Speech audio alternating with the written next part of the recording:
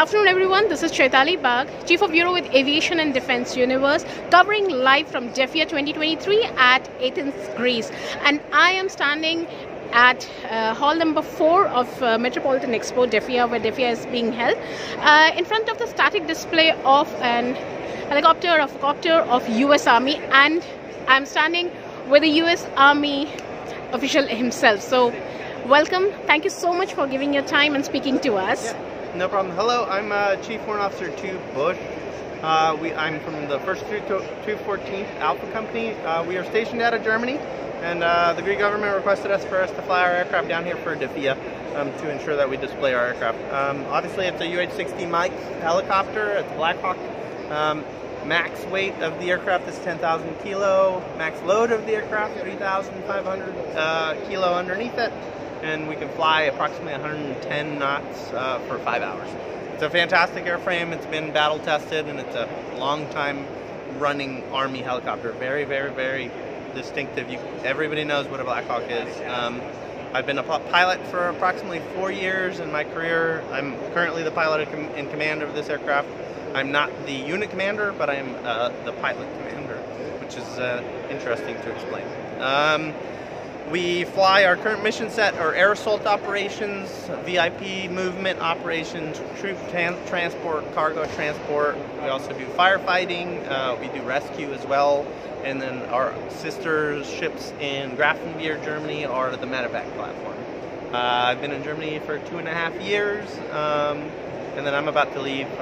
My next duty station is Hawaii. I'm actually excited about that. Yeah, and do you have any questions, ma'am? Yeah, so Leo, is it the first time this aircraft is coming to Mediterranean region, to Greece? I do not believe so, not the Black Hawk itself. Currently, I do believe the Greeks already have our Seahawk. They're trying to acquire some, as per my knowledge, they're trying to acquire some of our Army Black Hawks. And they've been here, they were here 2 years ago for a static display. I believe Apaches were here as well, and yeah. They already have Apaches in there. In 2021, Apache was here. Yep. So. We don't do TDY too much to the Mediterranean, but it was requested of us, so here we are with our allied partners. Okay, so there is a special reason why this time this aircraft is here in the DEFEA, isn't it? Not for my knowledge as a pilot in command. For yeah. Obviously my leaders decide decisions above me, but I believe it's just for the trade show, and it was requested for a Black Hawk to come due to it being a highlight item. Right. Now, you are a pilot for this Black Hawk. Yes. So, your specifications, your interest in this aircraft and the region that you're flying is very different from, let's say, the leaders, isn't yes, it? Yeah. Now, tell me, what is your opinion? How you feel? Why you feel this kind of aircraft will be useful in this Mediterranean region?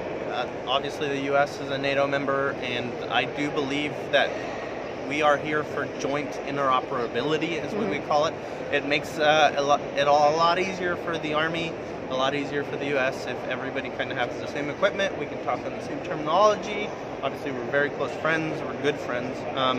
So for our Greek partners to actually have that and have the same exact specifications as us is a plus for everybody. We have combat power across the entire region, and it kind of stabilizes everything, every communication between the forces. And they're our friends. We like that. Yeah. Okay, now, Leo, something like DEFEA and Greece. Greece is currently in the middle of its eye in when it comes for the Mediterranean defense, the Mediterranean military needs. Your opinion about it? I mean, as an Army pilot, what do you feel about this region? What kind of opinion you hold about this region when it comes to defense and military? Yeah, so I don't have too much of an opinion on the Greek military, other than we have a great relationship. I would like to continue that. I love the culture. We all love the food, obviously. Hopefully our counterparts do come speak to us quite a bit. If they have any questions whatsoever for me as an Army pilot, come talk to me. Absolutely. Right. I would love to make friends in the region. That's why we're here. Continuing from there, Leo, after you came here, did you have any interactions with any of the officials or the military people from Greece? We have had a bunch of delegates, obviously. There's DEFEA, right there.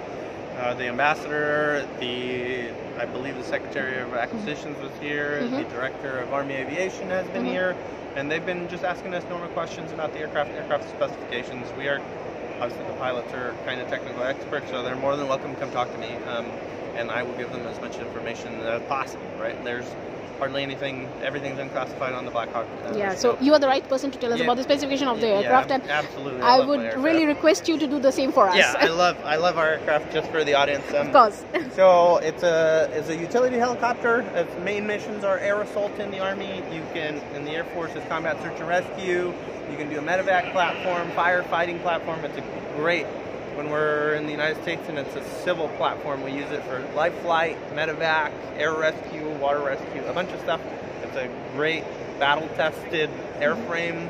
It's been in service since, I believe, the late 60s, early 70s during the design of process of it, and the Army has been using it ever since as a replacement to the Huey.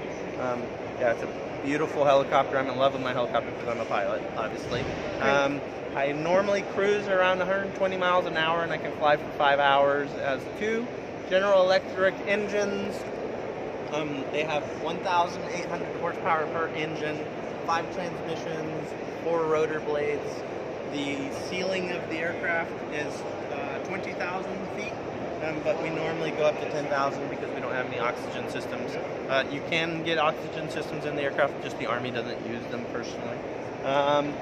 As you can see on the inside of the helicopter, it has 11 seats for passengers. That's 11 combat-loaded troops in the current configuration. That's quite big, yeah. And 4 crew members. If you would like to get a shot of the beautiful helmet, that is the helmet of a crew member. It's a part of our life support equipment.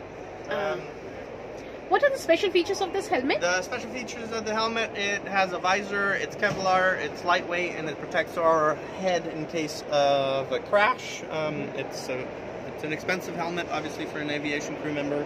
Also, it has our night vision capabilities whenever we can mount our night vision goggles on it. Obviously, we're the Army, we fly at night, that's what we're good at. Additionally, underneath, you can do a cargo hook configuration and carry 3,500 kilo. Max load, which is a lot hung from the aircraft. Pilot stations, we can go up front, ma'am, and I'll show you pilot stations.